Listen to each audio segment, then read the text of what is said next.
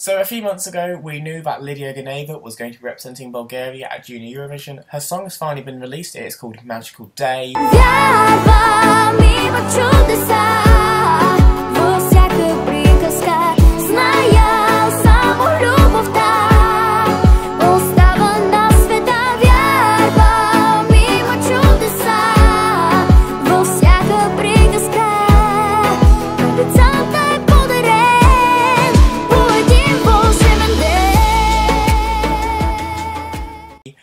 And yeah, let's jump straight into it. Emily, what are your thoughts on Magical Day, last year's host's entry? I really like this song. As soon as I heard it, I was like, oh, it makes me so happy, like, to listen to it. It's so cheerful, and I don't know, it's just, she seems to be really loving what she does when she's singing that song, and that's one thing I just love about the whole contest, is that you can just tell these kids just love to sing, and this is just the general feel I get from this song.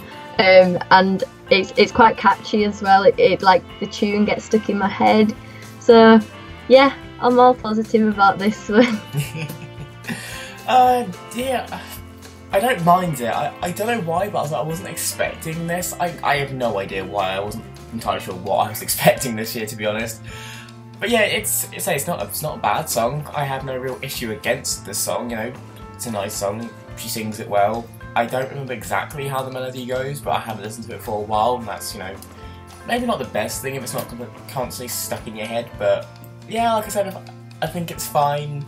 The music video released with it was all about, you know, kids together and whatnot, which is quite a nice message, lots of flags and all this. So I'm guessing that's going to be very similar for the staging. I'm just going on a hunch there.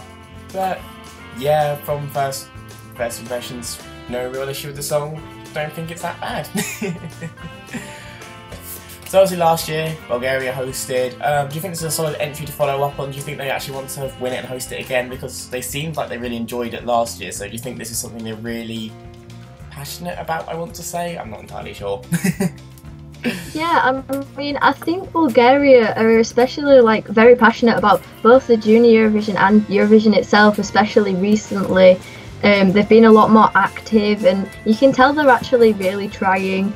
Obviously 2014 in Junior Eurovision they did really well, which then led them on to 2015. They even hosted it, and then this year I think they're still trying to be just as strong as they were for the past two entries. So I think they are really trying, and personally for me, I think this could be it has a good chance of doing well. Not sure about winning just yet, not entirely sure.